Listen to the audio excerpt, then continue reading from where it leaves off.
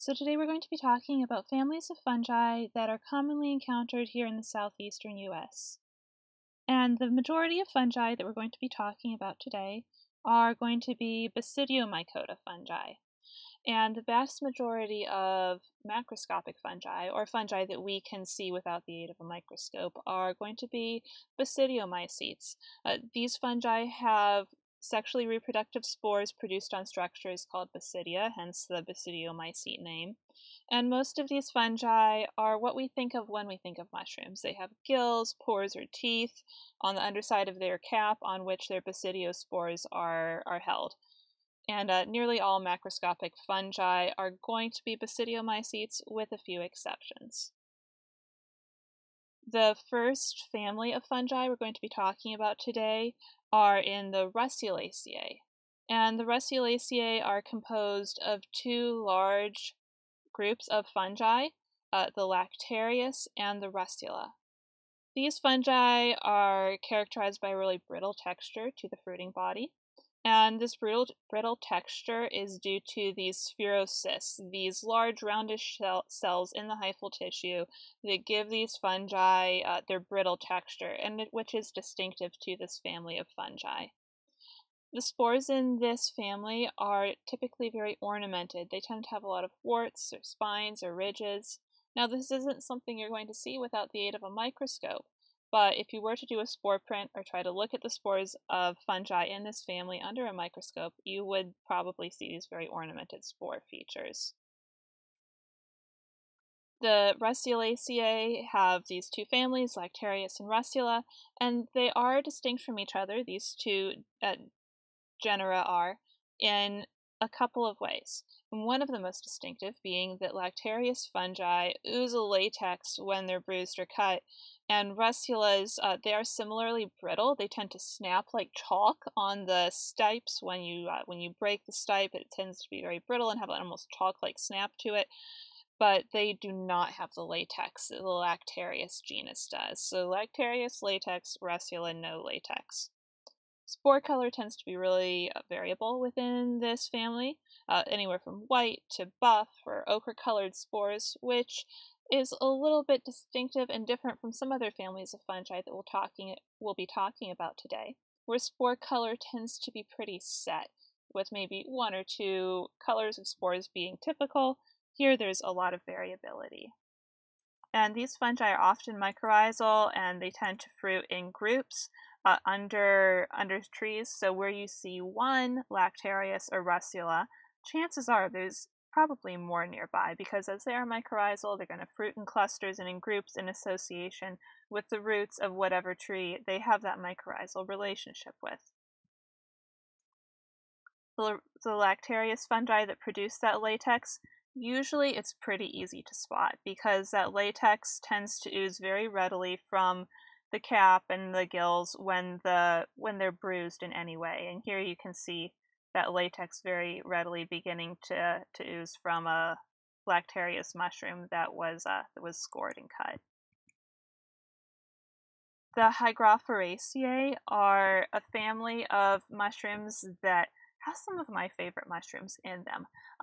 Often these mushrooms are small to medium-sized, rather diminutive, often terrestrial, but not always. There are some, like the one in the picture, that do grow on wood, but the vast majority of them are going to be terrestrial mushrooms, meaning that they're growing out of the ground. The primary genera in the Hygrophoriaceae family are going to be the Hygrocybe and the Hygrophorus mushrooms, so pretty easy to remember.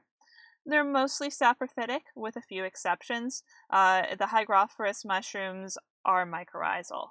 So not all saprophytes. Hygrocybe are saprophytes, and the Hygrophorus are very often mycorrhizal fungi. The caps on these mushrooms are smooth and often slightly viscid. Viscid, when we're talking about fungi, means slimy. So they tend to be kind of sticky or oozy on top. They have a very viscid feel to the cap of these fungi. And they're often very brightly colored, especially in the Hygrocybe fungi, which are especially known for this really bright coloring.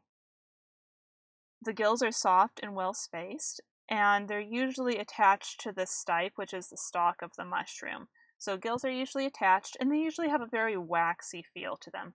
Often when I turn a hygroscope mushroom over and look at the gills on the underside, you can run your finger over them, and they won't probably break unless you're applying a decent amount of pressure. They tend to have some give to them, like candle wax. The stipe is usually centrally located on these mushrooms, so not off to one side, kind of like a perfect little umbrella there under the cap of the mushroom. The spore print on these mushrooms is white. It's going to be white, as far as I'm aware, on almost any of the hygrospy or hygrophorous mushrooms that you look at. And these mushrooms, as they're mostly saprophytes, are not going to be mycorrhizal. They don't have associations with the roots of trees. The Trichomataceae, this is a family of fungi that is no longer one family. These fungi have been reclassified now into different families based upon genetics and phylogenetic work. We now know that these mushrooms are not all in the Trichomataceae. This used to be a catch-all group, though, for a lot of these different genera of fungi that have now been reclassified to different families. But for lack of a headache and ease of understanding today, we're going to treat all of these genera under this Trichomataceae family, even though that's not the current taxonomic classification for these fungi. And that's just something to be aware of as we go forward. So you can see why this Trichomataceae family used to be a catch-all for fungi that didn't really seem to belong anywhere else, and why now we've taxonomically reclassified a lot of them. Because there aren't a lot of features that were continuous throughout the family of Trichomataceae. They're all over the place. The gills can be separate or they can be attached. There's usually a stem present, but sometimes it's rudimentary to absent in a few species, and the stem isn't always centrally located. The spores are usually pale in color, but they can be white, pink, or yellow. They're terrestrial or they grow on wood, and they're primarily found in woodlands. So there's a lot of variability within this family of Trichomataceae that is now defunct, but all of these mushrooms that used to be in this family. The Strophareaceae are another good-sized family of fungi. The Stropharia, of course, is the genus that the family name is characterized by, but there are a lot of other genera of fungi within this family. And some of these are rather notorious fungi. So we have things like deadly Galerina that are in this family, some of the Pholiota fungi that can make you rather ill, and other members of this family as well. So this is a family of fungi to be very aware of, but also understanding that there are some fungi within this family that may be a little bit risky. There are saprophytic fungi, so these guys are always going to be growing on dead and decaying matter. They're saprophytes, they break down dead material, and they'll have dark spores. Purple, brown, or black are the general spore colors within this family of fungi. There's usually a veil on Strophareaceae fungi, although there are a few exceptions where a veil is not present. And same with the annulus. There's almost always an annulus, but there's also exceptions where there's not an annulus present on that species, or often with these fungi you'll find that the annulus was very small and delicate and has probably been worn away by the elements or eaten by insects. The gills usually meet the stipe on Strophareaceae fungi. They're not decurrent, they don't run down the stipe, and neither are they free, meaning that they don't meet the stipe of the mushroom. Usually the gills will directly meet the stipe, and the cap cuticle is often filamentous in this family of fungi. The cap is usually dry, it's usually not slimy or viscid, although there are a few exceptions to this rule where you have like a viscid, slimy cap in Strophareaceae, but not usually. And most often, the gills feature these sterile microscopic cells that are known as Christocystidia. And again, that's not a feature that you're going to see unless you have a scope present, but with a microscope you would see these sterile cells that are diagnostic of this group of fungi. The Cortinariaceae is a family of fungi that used to be composed of multiple genera, but is now comprised of only the genus Cortinarius. Cortinarius is a family of fungi with rust brown to orange-colored spores that they're rather difficult to ID. It's a confusing group of mushrooms. They're hard to tell apart sometimes, and there are some fungi within the genus Cortinarius that can be confused with other edible fungi, but the Cortinarius will have brown to orange spores, whereas these other fungi will not have that spore color. So with Cortinarius, you want to look for those rusty brown spores and the cortina or webbing that is diagnostic of the group. The Amanidiaceae, which is kind of fun to say, is a family of fungi composed of the genus Amanita, and this is a rather notorious family of fungi. They're mycorrhizal with many species of trees. The caps in the Amanita family range widely in size, varying from very small to quite large caps, and the color is widely variable. A cap color might be white, or it might be a variety of very bright colors. Bright yellows and oranges are fairly common within this group of mushrooms. They have white spores and white or very pale gills. They're known for a universal veil, and the cap can be highly ornamented with bumps or striations on the cap of the mushroom. An annulus is often present as a remnant of the universal veil, but it's not always going to be found either. And with a few exceptions, there will be that base, that bulb that is also known as a vulva at the base of the mushroom. So most Amanita are going to have at least some of these features, either that base or bulb, the annulus, or remnants of the universal veil, or possibly, all three. Some Amanita are going to have all of those features. This is a really diverse family of fungi, and there are some very famous members of the Amanita family. Some of the most infamous mushrooms that we see in popular culture belong to the genus Amanita. Well-known hallucinogenic and deadly species like Amanita muscaria and the destroying angel mushroom are members of this family. So the Amanitas are not a group of mushrooms to be taken lightly. They're beautiful, but some of them can kill you or have other very negative side effects. So this is a genus of fungi that should not be taken lightly and should be taken rather seriously, in fact, due to some of the rather notorious members of this group of fungi that can have very negative and sometimes deadly side effects. And we're going to talk about the Boletaceae. And these are mushrooms that are going to have pores on the underside of the cap rather than gills. There are many members to this group, and we're going to be talking about just a few of them today that are regularly found in our area. They're mycorrhizal with many species of trees, both hardwoods and conifers. Most members of this family are mycorrhizal fungi. And as we said, rather than gills, boletes have a layer of spongy tissue that's comprised of thousands of little tubes on the underside of the cap, and they're known as pores. And the shape and size of those pores is often used in diagnostic purposes within this family of fungi. Spore color and pore surface color can both be highly variable, and the flesh in this group of fungi can sometimes change rapidly after they're cut or bruised. So if you nick the cap, if you bruise the cap or tear a piece off, sometimes you'll see a very rapid, or sometimes not so rapid, color change occur that is characteristic of some members of this family of fungi. The cap surface can be dry to slimy, usually dry, but there are some that have a rather slimy or viscid cap texture, and the stipe or stem can be highly distinctive.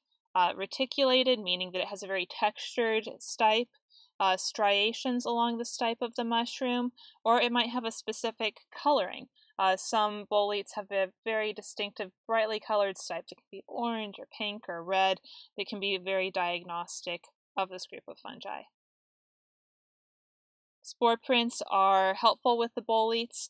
Often the spores on boletes can be rather brightly colored, and taking a spore print is often a very helpful way to gain a better understanding of which member of the boletes you might be looking at, because boletes can be really, really difficult to identify sometimes. sometimes it comes down to things like pore size and spore color. So looking at some of these different features is often helpful in trying to identify bolete mushrooms. Looking for that color change on the flesh of the mushroom, you can see here where this one is already starting to bruise a purpley blue color after the flesh has been torn. Again, very diagnostic of this group of fungi. The family Agaricaceae is a good-sized family of mushrooms that is composed of multiple genera. Agaricus, Chlorophyllum, Lepiota, and Caprinus are all members of this family. With this group of mushrooms, an annulus, so that little ring around the stipe, is almost always present. And gills are almost always white to pinkish when young. They become brown with age because the spores in this group of mushrooms are always going to be chocolate brown to black. And as the mushroom matures, those chocolate brown to black spores change that gill color to a very dark brown or black. And the gills in this family of fungi are usually free from the stipe. As you can see in the picture on the right, it's a really good example of what free gills look like, where they don't quite meet the stipe of the mushroom, but are rather slightly separate from it. The genus Agaricus is a group of mushrooms that is very characteristic of this family, and they tend to have all of the features that we just talked about. That annulus that's almost always present, free gills, and that dark chocolate brown spore print. And there are members of the genus Agaricus that you might be very familiar with because they are the button mushrooms that you might be putting on your pizza. However, please don't think that the genus Agaricus is composed of only safe mushrooms. There are several members of this genus that are very toxic, and they are very difficult to tell apart at times. So just stick with the button mushrooms that you find in the grocery store when it comes to the genus Agaricus. Another group of mushrooms within the Agaricaceae are the meadow mushrooms, as they're sometimes known. They're saprophytic terrestrial mushrooms that are often found growing on lawns or in green spaces, on golf courses. These are mushrooms that we're often asked about because people come in contact with them regularly, because they do so often grow in urban areas, in terrestrial areas. And the spore print is white to pale buff or sometimes a dull greenish color. These are often known as parasol mushrooms because they do grow in these open areas. They tend to have a really large parasol-like cap that spreads out with a very centralized umbrella-like stipe on the underside of that cap. And there are a lot of members to this group. The caps are often dry or scaly, with scales that might come off easily on your hands when you handle members of this group of mushrooms. And there's often a distinctive dot or bump in the center of the cap that you'll see with these guys. The gills are usually free and pale in color. As we've said, that's rather diagnostic of most Agaricaceae. And they tend to leave remnants of that partial veil behind, as well as an annulus. So you might see little raggedy bits of the veil left behind around the edge of the cap, and then that central annulus on the stipe on the underside of the cap. Also in the Agaricaceae is the genus Caprinus. These tend to have brown to black spores, rather than green or lighter colored spores like we'd see in some of the other mushrooms we just talked about. And the top of the cap is often scaly or striate. These mushrooms are often referred to as inky cap mushrooms because within this genus of Caprinus, the gills and the cap tends to digest themselves and dissolve into this black inky goo as the mushroom matures. They're rather fragile and tend to break apart quite easily when you handle them. And these mushrooms, as with other Agaricaceae, tend to be saprophytic. They're found growing on decaying wood or found growing in grassy areas.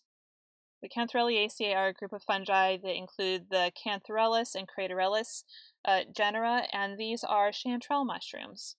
They're mostly mycorrhizal, although there are some members of this family that are saprophytic. And they mostly grow in woodland environments. So unlike the Agaricaceae that we talked about, these guys are going to be growing in wooded environments rather than in open fields or lawns.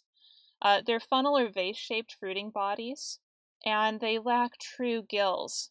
So in this family, you'll see these kind of pseudogills, these blunt, folded over gills on the underside of the cap that tend to fork as they reach the margins of the cap.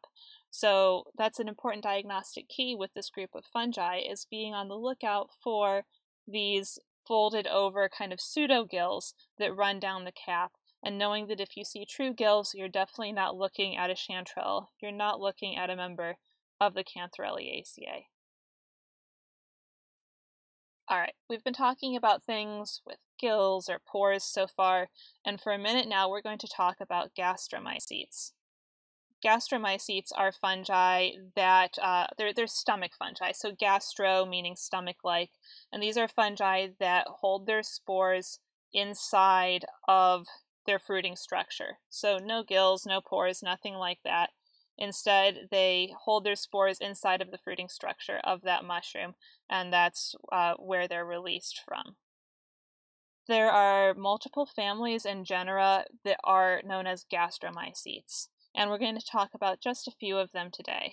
These include Phyllaceae, which are stinkhorn mushrooms, as well as earth stars, the Geastrum, and fungi that we normally think of as puffballs, in the Sclerodermataceae and the Agaricaceae. Yes, there are members of the Agaricaceae, the family of mushrooms that we already talked about, that are also going to be gastromycetes. So Agaricaceae is a very large group of fungi, and where before we talked about members of this family that had gills, we're going to talk about a few members of the Agaricaceae that have their spores internally also that are gastromycetes. The spores develop inside the fruiting body, as we said. They're either going to be found in a slimy matrix known as a gleba, which is what you see in the stinkhorns, or in specialized packets if they're not born inside the mushroom. The spores tend to disperse with wind or rain or other disruptions, maybe an animal stepping on the fruiting body. And these mushrooms are mostly saprophytes. They feed on dead and decaying material by and large. I can't think of any members of this group right now that are mycorrhizal or need a living host. As far as I know, they all feed on dead and decaying material.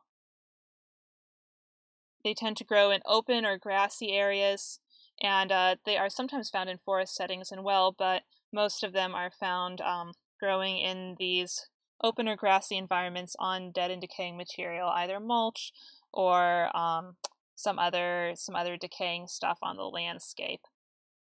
Polypore fungi are a group of fungi that used to be held in one family, which we called the Polyporeaceae, but have since been reclassified into a number of different families and genera. So the Fomitopsidaceae, the Griffolaceae, the Polyporaceae, these are all families that used to all be lumped under the family Polyporaceae, but have now been reclassified. But we're going to talk about them all today as polypore fungi because that is the primary characteristic that ties them all together and is a helpful way to think about them when you're thinking about IDing these fungi. Polypore fungi are known for having these pores on the underside of the fruiting body. So we already talked about this a little bit with the boletes, that they have these pores rather than gills. But the polypores are fungi that almost always grow on wood. They're not going to be found mycorrhizally or growing saprophytically on the ground. These are fungi that grow on wood, and they tend to have a number of pore features that tie them together. Pore shape and size can be highly variable. The shape and the color can be highly variable. Mature fruiting bodies are often very woody and tough, with a few notable exceptions. They can be parasitic or saprophytic on trees. So, as we said, almost all of these fungi want to grow on wood rather than terrestrially on the ground, but they can be parasites, meaning that they need a living host, or they can be saprophytes that feed on rotting wood. And the vast majority of wood-rotting fungi are going to be macroscopic wood-rotting fungi that we can visually see, are going to be polypore fungi. They're also an important group of plant pathogenic fungi. Many pathogens that are macroscopic, again, that we can see, are going to be polypores. So parasitic fungi that feed on living trees and may sometimes lead to tree stress, decline, and possibly even tree death. They're common spring and fall fruiters in our region. You'll find polypores fruiting in the summer too, but a lot of the very showy, noticeable members of this group of fungi are going to be found fruiting in the spring and fall. So like the chicken of the woods here, or hen of the woods, those are going to be spring or fall fruiting mushrooms, and they are polypore fungi. Tooth fungi, just like the polypores that we talked about, used to be all in one family that we called the Hydnaceae, like tooth fungi, but have again since been reclassified. Guys, taxonomy is a really interesting thing, and with advances in genetics, we've been able to better understand how a lot of organisms are related to each other. And so things that we thought before were related, we've now found are not that closely related, and so many things have been taxonomically reclassified. But we're going to talk about tooth fungi as if they were all one group, while in fact they are composed of multiple families and genera, which we have kind of outlined here below. Basidiospores in this group of fungi are produced on teeth rather than pores or gills. So all the little teeth on the underside of the cap have basidiospores on them. That's how these fungi reproduce and disperse their spores. Cap color is highly variable within this group of mushrooms, and they may be parasitic or saprophytic. They can be found growing on wood, or they can be mycorrhizal. Hedgehog mushrooms are mycorrhizal fungi that are tooth fungi, whereas a lot of other members of this group, like the Hericium, can be found growing on wood. Those are fungi that are going to be either parasites or saprophytes on living or dead trees. The Hericium fungi, which you might know as lion's mane. Coral fungi, again, we're continuing this theme of fungi that are used to be all comprised in one family but have been since reclassified. These are fruiting bodies that are simple and upright. They're thought of as more possibly primitive fungi because they lack gills or pores or teeth or any of these fancy structures. Rather, the basidiospores are just borne directly on these spindle-like upright clubs or coral-like forms of the fungi. They're highly variable in color. There are a lot of very brightly colored mushrooms within the coral fungi that can be pink or yellow or purple. I've seen a lot of really, really cool fungi within this group of mushrooms that have really variable coloration. So definitely a really interesting group of fungi. Alright, so that's all we're going to talk about today for common mushroom families that we find here in the southeast. And keep in mind, these are just mushrooms that we can readily see that are macroscopic. There are tons of fungi all around us that are microscopic that we might never really notice or see, but that play really important roles in the ecology and pathology of our woodlands and ecosystems here in the eastern US and really everywhere throughout the world. Fungi are just fascinating. I hope that you all learned something today, and happy mushroom hunting.